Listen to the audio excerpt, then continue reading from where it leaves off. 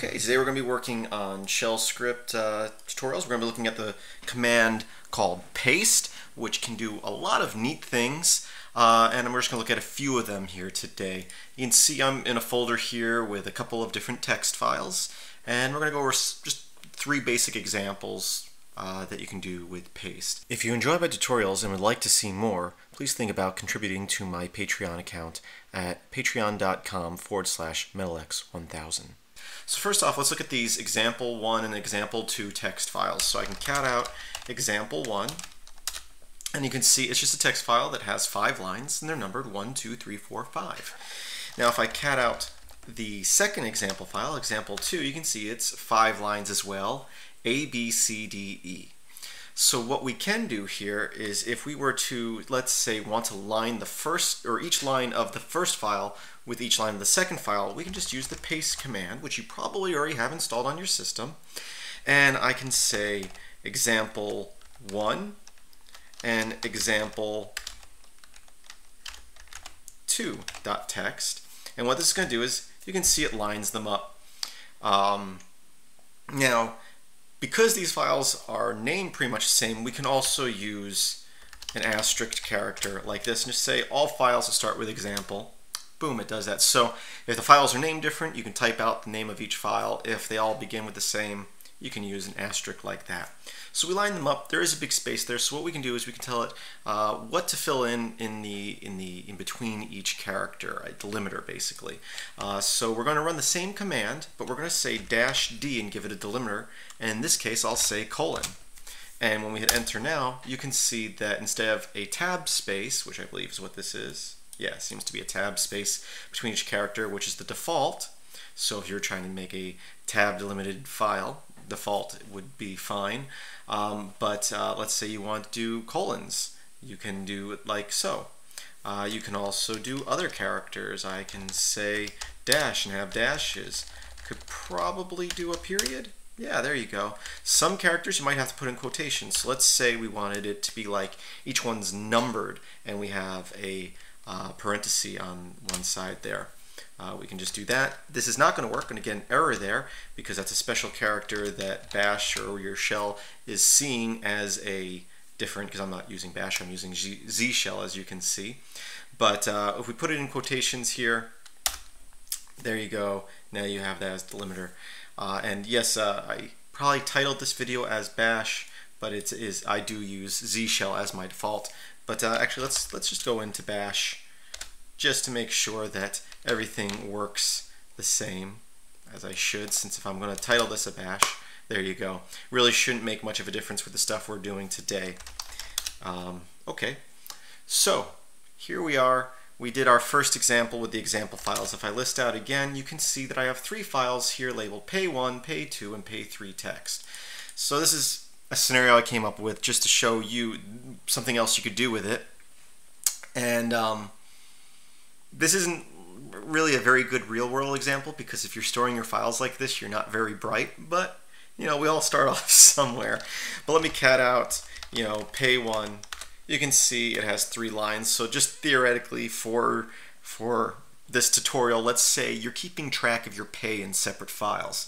The first line is how much you got paid this week. The second line is, let's say, how much they take out in taxes, and because you're a good boy or a girl, the third line is 10% that you put away, you know, for savings, because we all should be saving.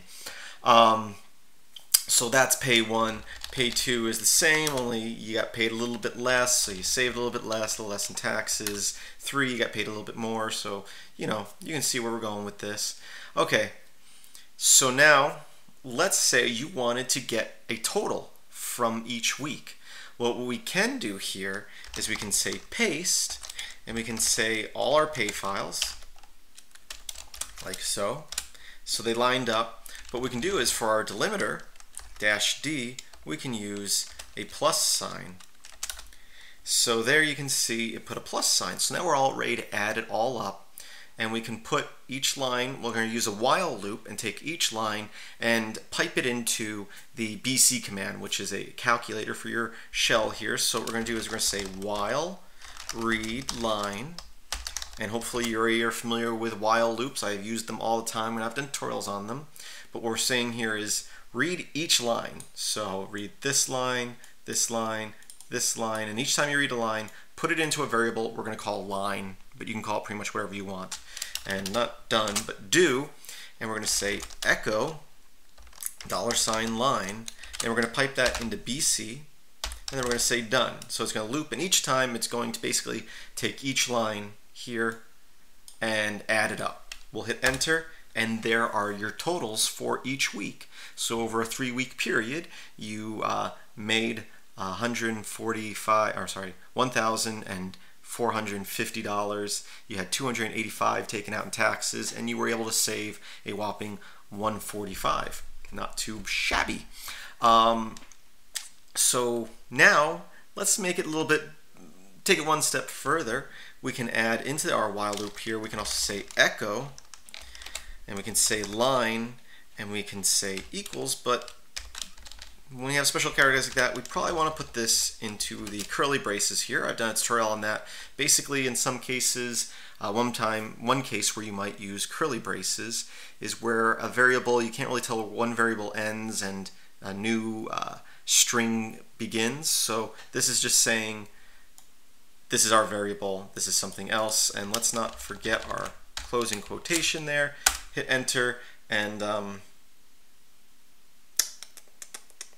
oh, so it did it, but it put the new, it does, by default, echo does a new line character. So what we're going to do is here -n to say no new line character, and there we go. Let's clear the screen and run that again.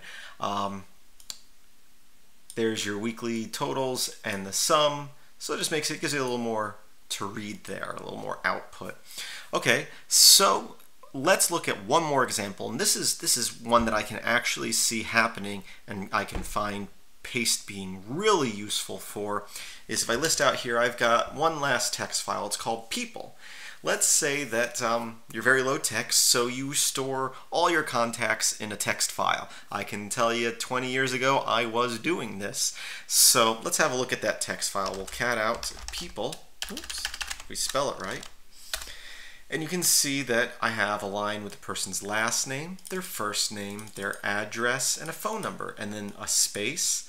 And then we do it again, last name, first name, address, phone number, and a space. And then a third person, last name, first name. So as long as we're formatted properly and each one has the same number of lines, we can use paste if we wanted to put these all on one line, maybe to prepare it to put it in a real database because you're ready to upgrade your system from using a plain text file that's not very well formatted into maybe a MySQL or even something like a CSV file, so, or whatever type of format you want that's better than this. So what we're going to do is we're actually going to redirect the outputs. We're going to say less than symbol here, the name of our text file, and then we're going to say paste. And then we're going to start doing these dashes, and we want a dash for each line. So let's say I just did 2 there. You can start to see that it starts moving stuff around.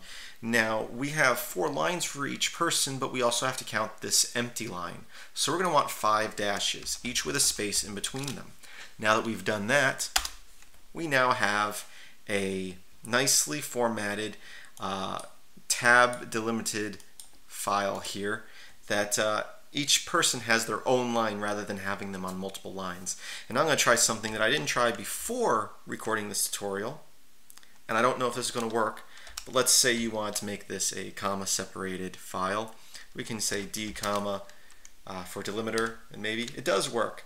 And now you're pretty much ready, as long as there's no other commas in the text file itself. You can import this right into a MySQL file, or pipe it into more of a script where maybe you can create a JSON output, or yeah, that would be a good one there. And either or you can import into most databases. So that's a look at the paste command. Very useful for certain things, and I hope that these examples gave you idea of where they may be able to help you. I know that probably about 10 years ago, this last option here would have come in real handy for me, because like I said, I was saving stuff in text files, kind of like I was up here. But that was a long time ago. I don't do that anymore. So, as always, I thank you for watching. Please visit filmsbychris.com. That's Chris with a K. There should be a link in the description. And as always, I hope that you have a great day.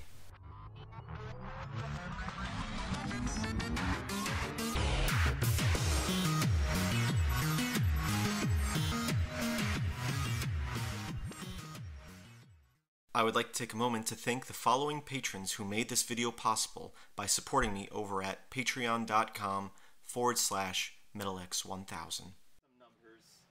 And then decided that it was taking forever and let it keep running. And before it finished running, he learned how to write a C program, ran it, and it calculated numbers and the bash script. And do you remember this? Yeah. No, I think I wouldn't even